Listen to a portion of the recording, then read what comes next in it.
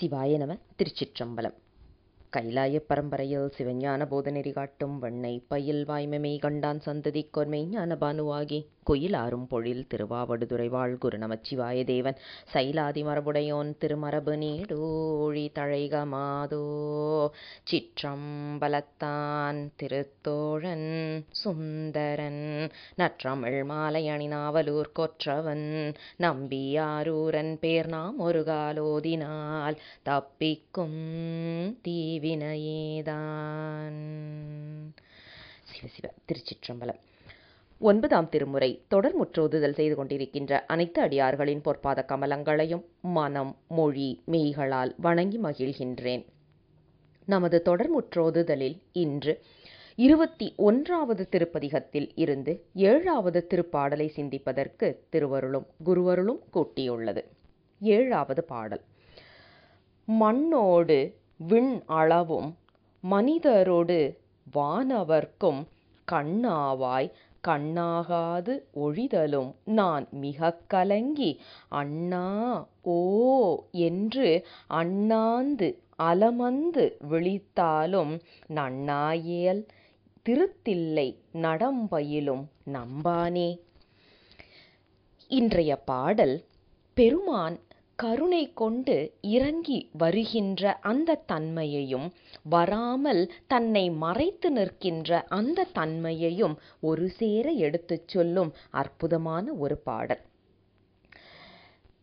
பெருமான் யாருக்கு பற்றுக்கோடாக இருக்கின்றான் அப்படின்னா அளவே இல்லைங்க. இந்த உலகத்தில் நீங்கள் என்ன சொன்னாலும் யாரை சொன்னாலும் எதை சொன்னாலும் அனைத்திற்கும் ஆதாரமாக இருப்பது நம் சிவபெருமான். அதனால்தான் பார்த்தீங்கன்னா மண்ணோடும் விண்ணளவும் என்று சொல்லிட்டாரு. மண்ணில் வாழ்கின்ற எந்த விதமான உயிரினங்களாக இருந்தாலும் விண்ணளவில் வாழ்கின்ற எந்த உயிரினங்களாக இருந்தாலும் அனைத்திற்கும் பற்றுக்கோடாக இருப்பது நம் சிவபெருமான். அதுன்னா பார்த்தீங்கன்னா இதில் கொண்டு கூட்டி பார்க்கணும். அதாவது மண்ணோடு மனிதரோடும் என்று சொல்லிட்டு விண்ணளவும் வானவர்க்கும் என்று சொல்ல வேண்டும். அப்போதான் அதோடைய பொருள் இன்னும் நல்லா நம்மளுக்கு விளங்கும். அதாவது மண்ணோடு யார் வாழ்கின்றார்கள்? மனிதர்கள். அப்படி இங்கே வாழ்கின்ற மனிதர்களுக்கு யார் பற்றுக்கோடு அப்படின்னா தில்லையில் நமது கூத்தபிரான் ஆடிக்கொண்டிருக்கின்றானே அவனே நமக்கு பற்றுக்கோடு. சரி, மண்ணில் மட்டும்தானா அப்படின்னா இல்லைங்க. விண்ணில் வானவர்கள் இருக்கிறாங்க இல்லையா? எப்படிப்பட்ட தேவர்களாக இருந்தாலும் நீங்கள் அவர்களின் பெயர்களை சொன்னால், அவர்களின் அந்த ஆட்சித்திறத்தை சொன்னால் அவர்களுக்கும் பற்றுக்கோடாக இருப்பது நம் பெருமான் தான். பிரமன், திருமால், இந்திரன், வருணன் யாரை சொன்னாலும் அவர்களுக்கு அங்கே அவர்களின் முதலாளியாக இருந்து அவர்கள் பற்றி நிற்கின்ற ஒருவனாக யார் என்றால் அது நம் சிவபெருமான் தான். அவ அனைவருக்கும் பற்றுக்கோடாக இருக்கின்றவன். அதனாலதான் கண்ணாவாய் என்று சொல்லுகின்றார். கண் எத்தனை முக்கியத்துவம் வாய்ந்ததோ அதுபோல என்று சொல்லி கண்ணாகாது ஒழிதலும் நான் மிக கலங்கி. எல்லாருக்கும் நீ பற்றுக்கோடாக இருக்கின்றாயே அப்படின்னா இந்த மண்ணுலகத்தில் வாழ்கின்ற எனக்கும் நீ பற்றுக்கோடுதானே? சொல்லாமலே அது நாம் பற்றுக்கோடு தான் என்பது நமக்கு நன்றாக தெரியும். ஆக நமக்கும் சிவபெருமான் மட்டுமே பற்றுக்கோடு என்பதை நன்றாக விளங்கியும் ஏன் இன்னும் எனக்கு அருள் செய்வதற்கு நீ வரவில்லை என்று பெருமானிடம் கேட்கின்றார். இப்படி பெருமானிடம் சென்று அடியேனுக்கு மட்டும் நீ பற்றுக்கோடா இல்லாம இப்படி இருந்தா இது நியாயமா என்று பெருமானிடம் சென்று முறையிடுகின்றார். இந்த வாக்கியத்தில் எத்தனை உண்மை இருக்கின்றது அப்படிங்கிறது நம்மளுடைய வாழ்க்கையிலே நம்ம பார்த்தா தெரிஞ்சுக்கும். இப்போ பார்த்தீங்கன்னா நம்மளுடைய வாழ்க்கையில யோசிச்சு பாருங்க. சாமி எனக்கு மட்டும் ஒன்றுமே செய்ய மாட்டேங்கிறாருப்பா அப்படின்னு வாய் கூசாமல் மனம் கூசாமல் எத்தனை சுலபமாக பெருமான் மேல் நாம் பழிய போட்டுடுறோம் இல்லையா? ஆனால் நமக்கு பற்றுக்கோடாக இருப்பது நம் சிவபெருமான் தான். பெருமானே இல்லை, சாமியே இல்லைன்னு சொல்லிக்கிட்டு இருந்தாலும் அங்கேயும் நமக்கு அருள் செய்கின்ற கொடையாளி யார் என்றால் நமக்கு சிவபெருமான். ஆனா அதை மறைத்து நிற்கின்றார். ஏன் அப்படின்னா, அந்த பக்குவம் இன்னும் உனக்கு வரல, நான் தான் செய்கிறேங்கிற பக்குவத்தை நீ எப்போ உணர்கின்றாயோ அப்போது முன் வந்து நான் நிற்கின்றேன், அதுவரை என்னை நான் மறைத்து நிற்கின்றேன் என்று தன்னை கறந்து நிற்கின்றான் நம் சிவபெருமான். ஆக எல்லாருக்கும் பற்றுக்கோடு என்றால் எனக்கும் பற்றுக்கோடுதான், ஆனால் பற்றுக்கோடு இல்லாமல் புறக்கணிப்பது போல் நீ உன்னை மறைத்து நிற்கின்றாய் என்று சொல்லிட்டு, இதை அறிந்து நான் அண்ணா ஓ என்று, அதாவது அந்த ஓ என்று சொல்லப்படுவது ஓலம் என்ற அந்த ஒரு குறிப்பில். இப்போ பார்த்தீங்கன்னா, ஓ என்ற சொல் அதிக தொலைவில் வந்து அந்த டிரான்ஸ்மிஷன்னு சொல்லுவோம் இல்லையா, அந்த மாதிரி டிரான்ஸ்மிட் ஆகிற ஒரு சொல் என்ன அப்படின்னா ஓ என்று சொல்லுவது. அதனால தான் பார்த்தீங்கன்னா அந்த காலத்துலலாம் தூரமாக இருக்கிறவங்கள கூப்பிடுறதா இருந்தாக்க ஓ என்ற ஒலியின் மூலமாக அழைப்பார்கள். அதனால தான் அதற்கு ஓலம் என்ற பெயர் வந்த காரணமும். ஏன்னா ஓலம்னு சொல்லியாச்சுனாலே நாம் இங்கே இருந்து கூவி அழைக்கும் போது அந்த பக்கத்தில் இருக்கிறவங்களுக்கு மிகச் சுலபமாக இது கேட்கும் என்று சொல்லப்படுவது. நம்ம திருமுறைகளில் நீங்கள் எடுத்து பாருங்க, எந்த திருப்பதிகமே ஓ என்ற எழுத்தை கொண்டு முடியும் வார்த்தையாக இருக்காது, எந்த ஒன்றுமே. ஆனால் அதற்கு விதிவிலக்கு 7ஆம் திருமுறையில் நம்ம ஐயாரப்பர் கோயிலில் உள்ள அந்த பாடலில் மட்டும் பார்த்திங்கன்னா ஓ என்ற எழுத்தை வைத்து முடிந்திருக்கும் அந்த திருப்பதிகம்.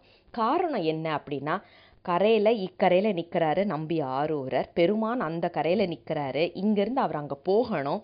நடுவில் ஆறு வேகமாக ஓடிக்கிட்டு இருக்கு, கரை புரண்டு. பெருமான் காதில் விழணும் அப்படிங்கிறதுனால இங்கே இருந்து அடிகேளோ என்று கேட்கின்றார். அந்த ஓ என்று கூப்பிடுவது அங்கே பெருமானுக்கு கேட்க வேண்டும் என்பதற்காக. நீங்கள் வேற எந்த பதிகத்தில் வேணாலும் எடுத்து பாருங்க, ஓ என்ற வார்த்தையில் வச்சு முடிஞ்சிருக்காது. ஏன் அப்படின்னா, ஓ அப்படிங்கிறது வந்து வெகு தொலைவு வரைக்கும் போகக்கூடிய ஒரு சொல் அப்படிங்கிற ஒரு குறிப்பினால. அதனால தான் பெருமான் வானத்தில் இருக்கிறாராம். அதனால தான் பாருங்க, அண்ணா ஓ என்று அண்ணாந்து பெருமான் வந்து வேற எங்கேயோ நம்ம யாராவது சொல்லுவோமா, பெருமான் எனக்குள்ளே தான் இருக்கிறான், என் பக்கத்தில் தான் இருக்கிறான்னு சொல்லுவோமா? சாமி எங்கப்பா அப்படின்னா டபக்குன்னு அண்ணாந்து மேலே பார்த்து அதோ அப்படின்னு சொல்லுவோம். ஏன்னா பெருமான் அங்கே இருக்கிறாரு அப்படிங்கிறதா நம்ம எல்லாருக்கும், அதாவது ஆரம்ப நிலையில் இருக்கும் நம்ம இது எல்லாருக்கும் உள்ள ஒரு உணர்வு. பெருமான் எங்கே அப்படின்னா மேலே இருக்கிறான் அப்படிங்கிற மாதிரி. அதே குறிப்பு தான் இங்கே நமக்கே அழகாக சொல்லி காமிக்கிற. அண்ணா ஓ என்று அண்ணாந்து அலமந்து விழித்தாலும், நீ மேலே இருக்கிறேன்னு சொல்லிட்டு உன்னை மேலே பார்த்து ஓ அண்ணா அப்படின்னு கூப்பிட்டாலும் நீ கண்டுக்காமல் இருந்தா நியாயமா அப்படின்னு பெருமானிடம் கேட்கின்றார். என்ன குறிப்பு அப்படின்னா, பெருமான் உன் பக்கத்தில் தான் இருக்கிறாரு, நீ அதை மறந்து அதை உணராமல் எங்கேயோ பார்த்து அழைத்து கொண்டிருக்கின்றாய். ஆனாலும் உனக்குள் அந்த இயக்கத்தை கொடுத்து கொண்டிருப்பது யார் என்றால் திருத்தில்லை நடம்பயிலும் நம்பன்தான் அப்படி செய்து கொண்டிருக்கின்றான். ஏன்னா ஐந்தொழில் புரிகின்ற நடனம் என்பது நமக்கு தெரியும். அந்த ஐந்தொழிலில் மறைத்தல் என்று சொல்லப்படுவது மிக முக்கியமான ஒரு தொழில். தன்னையும் மறைத்து நிற்கின்றான். நம்மளுடைய செய்கைகளை மட்டும் மறைத்து நிற்கவில்லை பெருமான், தன்னையும் மறைத்து நிற்கின்றான். ஏன் அப்படின்னா, அவனது கருணை காரணமாக அந்த மறைத்தல் தொழிலை மட்டும் அவன் செய்யவில்லைன்னா இன்னைக்கு நமக்குள்ளால இருக்கிற எத்தனை குழப்பங்களுக்கு அது காரணமாக இருக்குன்னு யோசிச்சு பாருங்க. வெளிநாட்டில் பார்த்தீங்கன்னா பாஸ்ட் லைஃப் ரெக்ரெஷன் ஒன்று செய்வாங்க.